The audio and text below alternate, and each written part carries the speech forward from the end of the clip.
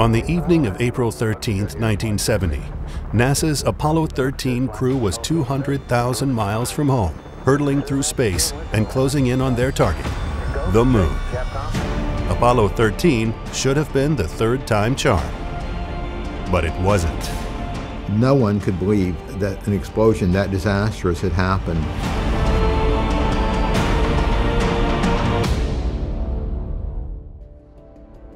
Once the CO2 crisis is over, everyone immediately turns their attention to the biggest challenge of all: navigation. Apollo 13 is still heading straight for the Moon.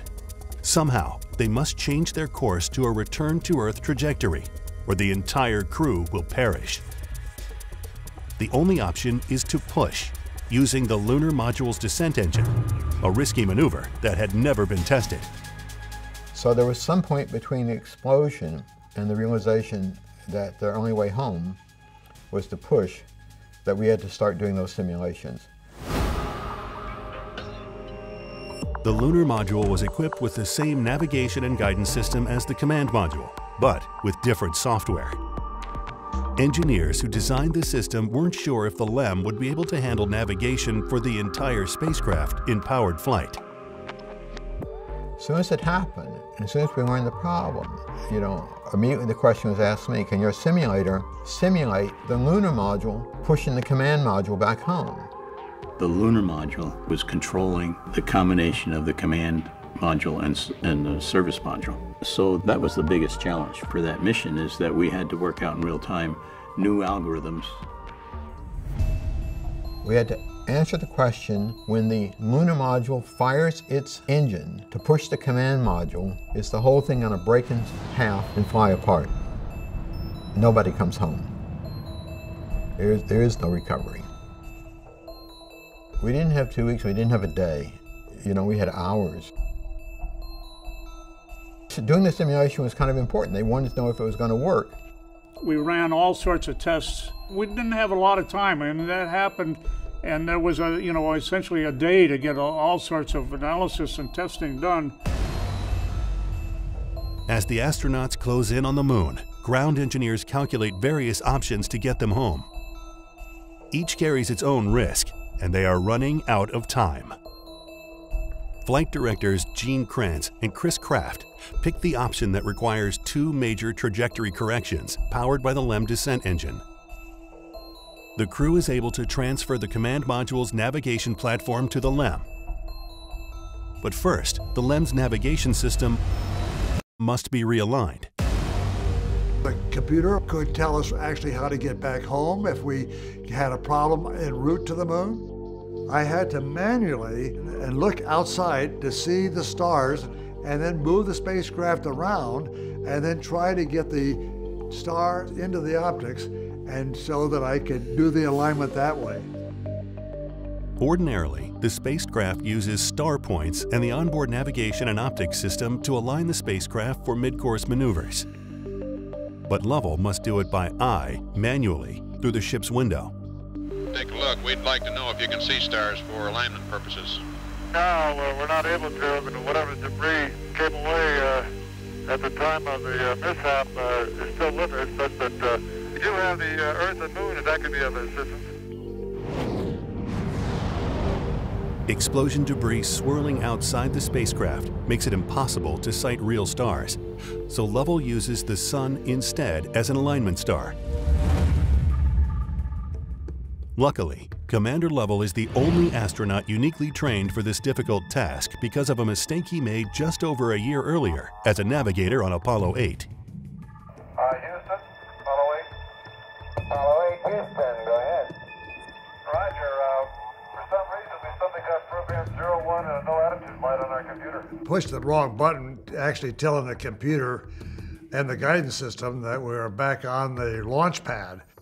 So we had to manually then go look at the stars and realign the platform, which we successfully did.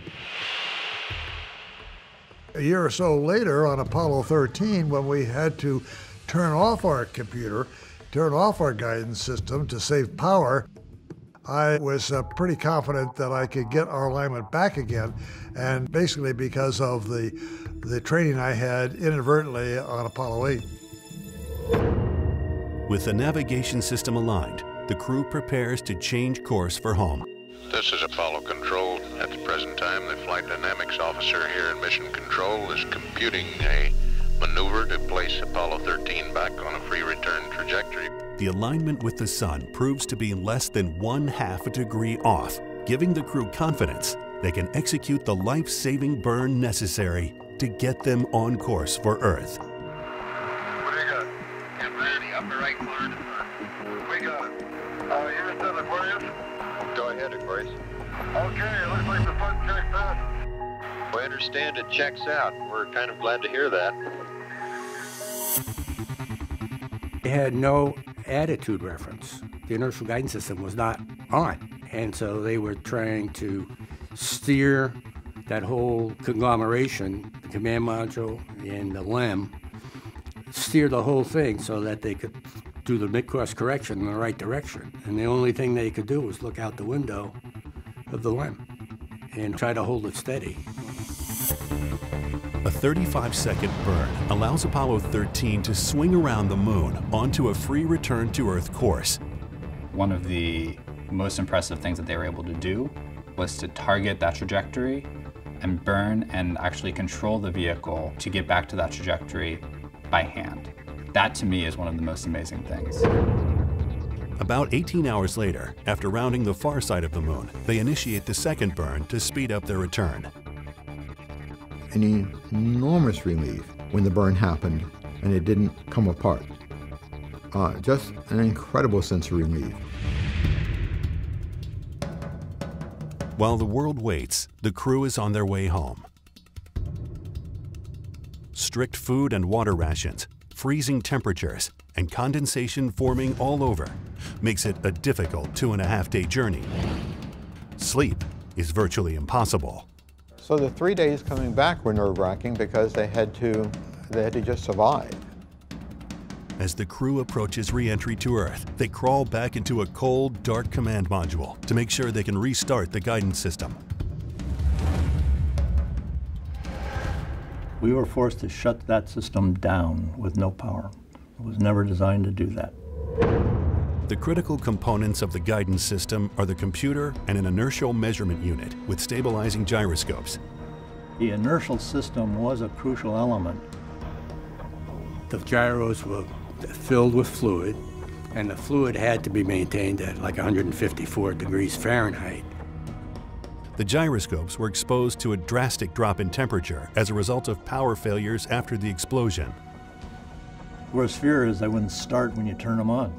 And if you did turn them on, did you have enough performance to even get into the entry corridor? Engineers needed to test the gyroscopes on Earth and quickly report results to Mission Control. The one thing that we did was to take guidance systems and shove them in the freezer, while this was all going on, just to figure out what might happen. Here at the laboratory, we did days of testing, and we put them in refrigerators, put them in car trunks, then brought them in to test them, to start them, and see what kind of performance we could get. Most of the time they worked, but once in a while they didn't. So there was always an element of doubt. There was a big question whether the gyros would even turn on. Ready to start primary? It is go time. The crew attempts to power up the command module. Go with the primary. Okay, y'all one. Good. Good one. Okay. And it works. But as the spacecraft nears re-entry, ground tracking detects an unexpected change in trajectory. This could spell disaster for the crew. Very critical because we were too shallow. We would skip off like skipping a stone on water. If it was too steep, the sudden deceleration would make us a fiery meteor for just a few seconds, and that would be it. Mission Control decides to do one last course correction. Appear to be possibly taking us away from the place we know we want to be in the ball. Once again, they turn to Jim Lovell, the only astronaut uniquely qualified from his time aboard Apollo 8. One of the things they trained on was how you'd restart the navigation fix in the computers while coming back to Earth. It was a program that if we had lost our guidance system completely and we're coming back, how can we make a final maneuver to sort of get back into the proper position to make a safe landing? Using the LEM's attitude control rockets, Lovell performs a manual burn to make sure they hit their reentry target. And so on 8, he did it. And the only other time they used that type of reinitialization of the navigation system was on 13. And they happened to have the one person who was experienced in doing it on board the vehicle with Jim Lovell. It was an emergency procedure, but it came in pretty handy on Apollo 13 when that was the way we made our final maneuver to get back into the Earth's atmosphere. 4 hours before landing, the crew faces their next hurdle. Command module has to separate from the service module. It wasn't known that the separation was going to work. But it does. As the module drifts away, the crew is able to photograph the wreckage, revealing just how lucky they are. And that's when we saw this incredible explosion on the side of the service module. And there's one whole side of that street missing. Is that right? The whole panel is blown out, almost from the base to the engine. Really a mess. Man, that's unbelievable. No one could believe that an explosion that disastrous had happened.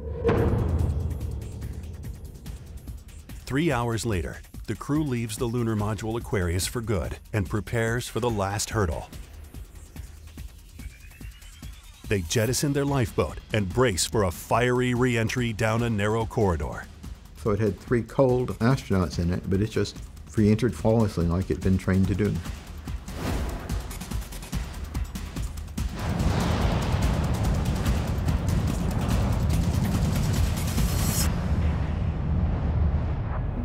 Apollo 13, this is recovery. We observed your RCS burn, over.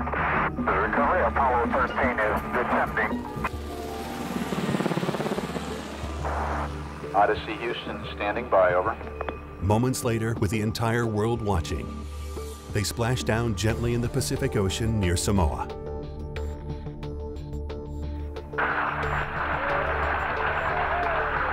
Odyssey Houston, we show you on the mains. It really looks great.